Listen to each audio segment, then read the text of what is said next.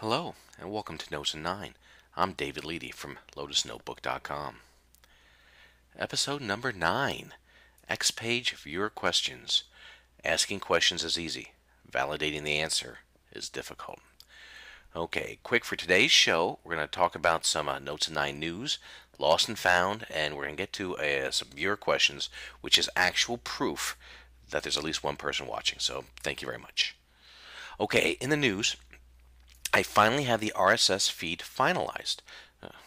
Okay, I could have said that 3 times fast. This is at feedburner.com, notes in 9/iTunes. And the iTunes does mean that I am back on the iTunes store finally, which has been a goal of mine for a while. And you can search for Lotus Notes or Notes in 9 and it'll come up there. So you can subscribe to it that way.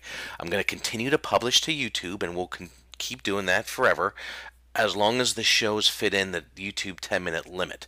So what iTunes and this feed gives me is the ability to do longer shows. Not that anyone really wants that or is asking for that, but with free Domino Designer out now, I'm hoping that we're going to get some new developers, and I want to try and do some things to try and help them.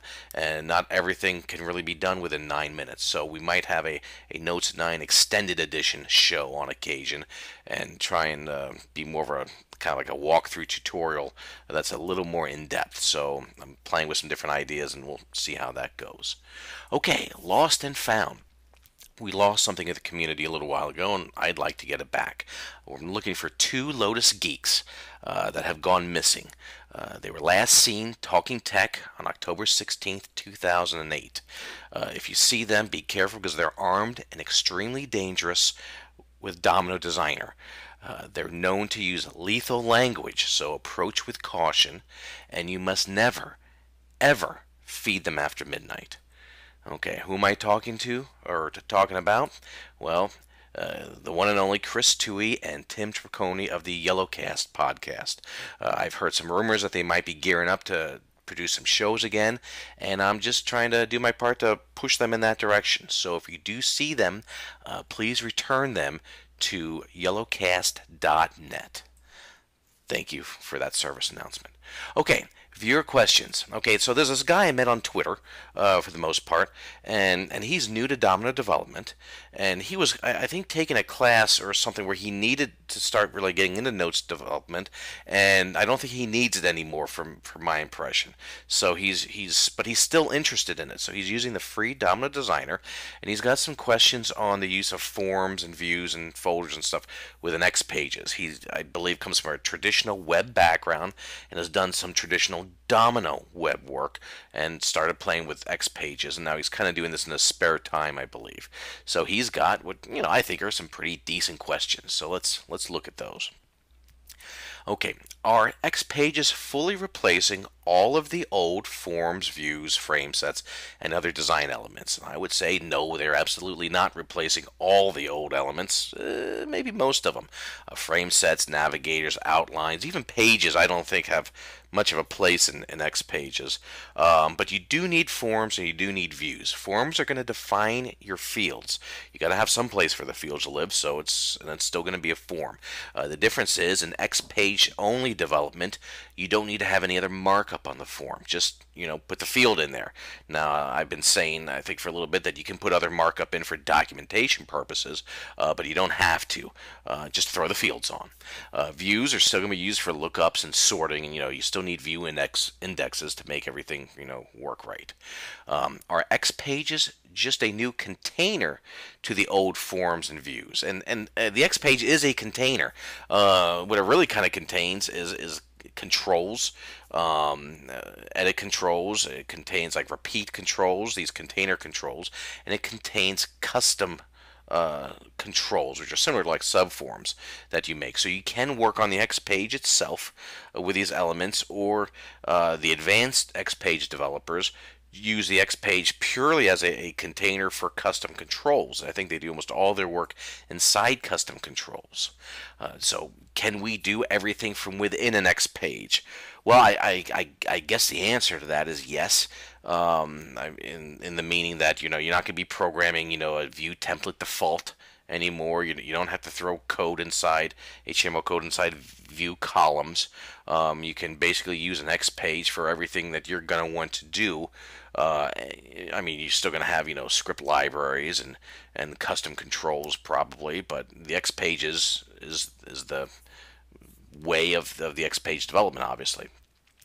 So yes, I'd say it is kind of the equivalent of an old form, but again, it's a lot more powerful than that because you can bind more than one document to an XPage.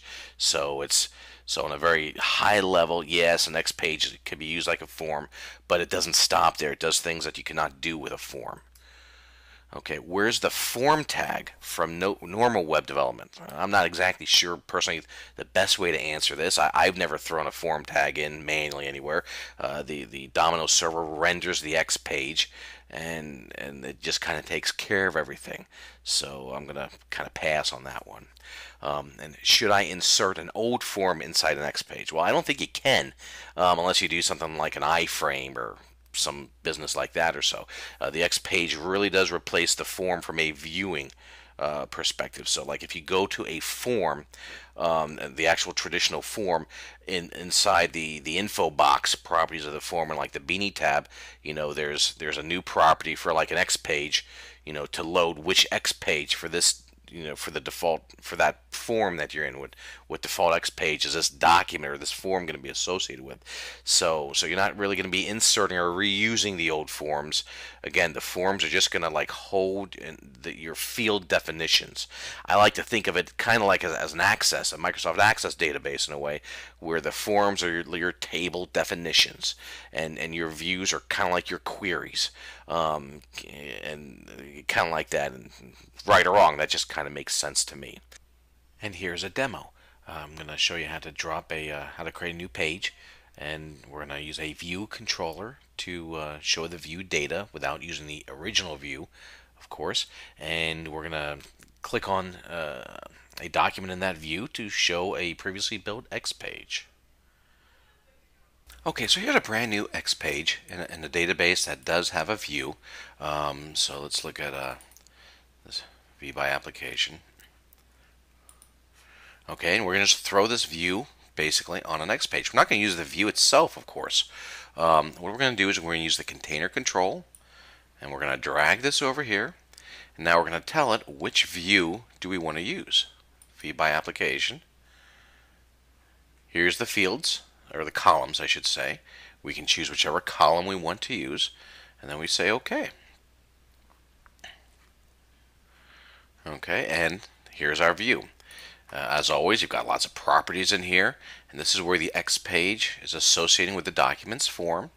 And you can go to the form of a document on here, display X page instead. So you never use the actual form. You create an X page for this document, or for this form, and that's what gets rendered when you click on it. So if we come into this property, this column here, and we say show values in these columns and links, that will make this clickable. And if we preview in web browser,